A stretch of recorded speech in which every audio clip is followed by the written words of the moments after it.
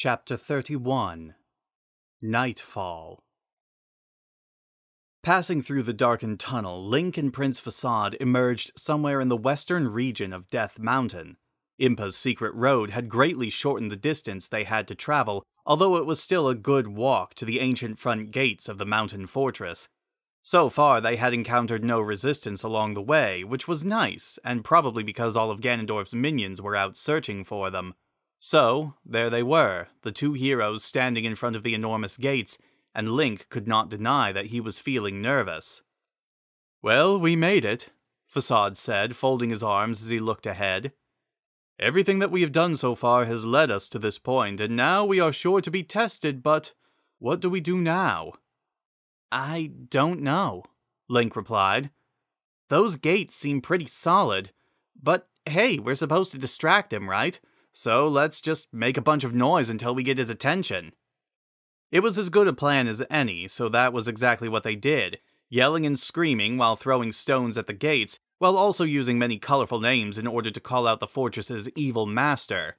They yelled and yelled, throwing more rocks, whistling, and using even more colorful names, until Link was finally forced to address an issue that had been bothering him since he met the prince. No, Facade, stop," the young man said, putting his hand on his shoulder. "It's Ganondorf. Listen to me, his name is Ganondorf. Ganondorf. You got it?" "Of course I do," the prince replied, apparently confused. "Why? Is that not what I've been saying?" Link just shook his head, but then they both froze, as the sudden sound of rusty hinges signaled that the front gate of Spectacle Rock was opening. They watched intently as the enormous lock turned, and then there was a horrific metallic squeak as the gate opened just a little, enough so that a lone figure could emerge. This was it, the young man thought, as their rival stepped out of the shadows, but then the nervousness increased when they saw that it was not Ganondorf who had come out to meet them. Well, Darknut the Overwhelming said as he approached.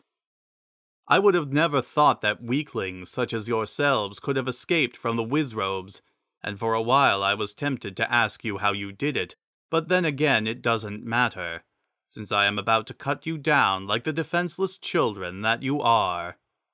"Are you so certain about that, Darknut?" Facade asked as he drew his blade. "You don't seem to have any Lionels around to protect you this time, and the way I remember it, I ran you through during our last fight." "And now there are two of us," Link added as he readied the Master Sword. "How does it feel to be outnumbered by superior opponents?" "Superior? You?" the knight laughed, drawing his own sword. "A crippled old beggar woman could have put up a better fight than you did last time. Believe me, I know from experience. And you, Facade, have yet to face me since Ganondorf made me stronger. So come to me, and face your deaths." So they did, the two heroes rushing forward to meet the knight's challenge, but this time working as a team. Together, Link and Facade attacked from both sides, alternating who would attack high while the other went low in an attempt to drive Darknut back. But their plan wasn't working. They had intended to overwhelm him until he either lost his balance or made a mistake, but neither of these happened. The knight just continued using his shield and sword to deflect attack after attack with no signs of fatigue. They switched sides, attacking high and low, covering each other with their shields and attacking every time one of them saw an opening. However, their opponent was just too fast and strong, countering each of their efforts perfectly until suddenly swinging outward with his shield. The black metal was like a wall coming at them, and they blocked with their own shields, but there was so much force behind the blow that it was able to knock both of them off their feet. "Whatever is the matter, children?" the knight laughed as they hit the ground. "Are you starting to realize how hopeless your situation is? If so, then I offer you this one chance to survive. Drop your weapons right now and run away with your tails between your legs. Run as far as you can and do not stop until you have left Hyrule, never to return. This is your only chance." "I have a counter-offer," Facade replied as he and Link got up. "How about after I kill you, I turn your armor into a wood-burning stove to give to Zelda as a wedding present?" The prince let out a war cry as he ran at Darknut, with Link following close behind, and the battle resumed. They both fought as hard as they could, but the knight was so powerful that again he was able to hold them off. However, this time, instead of simply defending himself, their opponent counterattacked, kicking Link in the stomach the moment an opening was shown, and at the same time striking Facade in the mouth with the hilt of his sword. Link dropped to his hands and knees, gasping for breath, and the prince was knocked onto his back. Facade tried to get up, but the knight struck him with his shield, making him fall on his face. The prince rolled away and tried to get up again, but Darknut kicked him in the rear, giving him a mouthful of dirt and rocks the next time he fell down. Link was almost recovered by this point, but he could see that their current strategy wasn't working. The knight was such a frustrating opponent, and he was obviously a better swordsman than both of them, and this made Link angry. So angry that his arm began to shake, and that was when he got an idea. It was ignorant, probably his worst idea yet, but it was better than just sitting there while Facade got beaten to death. Not bothering to think his actions through, Link took out his boomerang and tossed it at their opponent, running after it as quickly as he could, while putting all of his might into the sword. As expected, Darknut turned away from Facade and blocked the attack with his shield, and now it was time to put the legendary power of the Master Sword to the test. Jumping up into the air and spinning around, he swung his blade, and the knight blocked, but this time something unexpected happened. The blue blade tore into his shield, sliding through it as if it were made of parchment and cleaving the shield nearly in half as the startled knight stumbled backwards. Darknut cried out in surprise, dropping both halves of the now useless shield as he regained his balance, but Link was far from finished with him. He came at the knight with everything that he had, slashing at him with his blade again and again, but their opponent was not quite finished either. With both hands on his sword, he struck the young man's shield hard enough to stagger him, and then he made a wild slash that Link was forced to block, only to take advantage of the created opening by kicking the young man in the groin. Link made a kind of squeaking sound as he stumbled a bit before dropping to his knees, the pain leaving him unable to do anything about it when the knight backhanded him across the face with his free hand.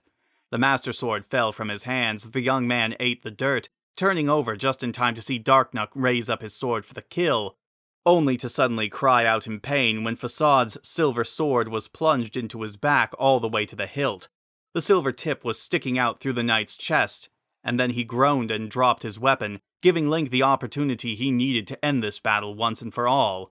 Ignoring the slowly fading pain as he picked up the Master Sword, the young man got to his feet and made one last attack, a powerful sideways swing that sent the weapon right through their opponent's neck, and then Darknut's helmet was sent flying through the air, with his head still inside it. The knight's heavy body collapsed even before the helmet hit the ground, pulling itself off of the prince's sword as it fell, and leaving the two heroes just standing there for a few moments. "We did it?"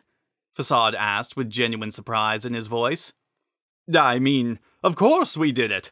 Monsters like Darknut might have had a chance when we were rivals, Link, but now that we've combined our strength, nothing in this world can stand against us." "Facade," Link replied, breathing heavily. "Right now, I am just happy to be alive. Well, I assume that it is pretty safe to say that we caused a distraction. So come on, let's go get your princess."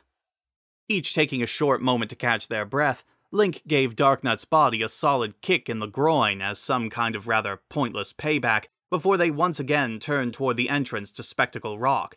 The front gate had been left open from where the knight came out, so did that mean that there was no one there? Could they have really gotten so lucky that Ganondorf sent everyone he had out to search for them? And now they could just walk into the fortress unchallenged? "Come, brother," Facade continued, limping slightly as he started toward the open gate. "The time has come to vanquish the evil Gargamel once and for all. Zelda and the Triforce of Power await." The young man started to correct him, but then decided that it was time to give up. If the prince really wanted to call their enemy by the wrong name, then that was completely up to him. So, with one more deep breath, Link followed him toward the entrance to Spectacle Rock, where the final battle of their very long quest awaited them.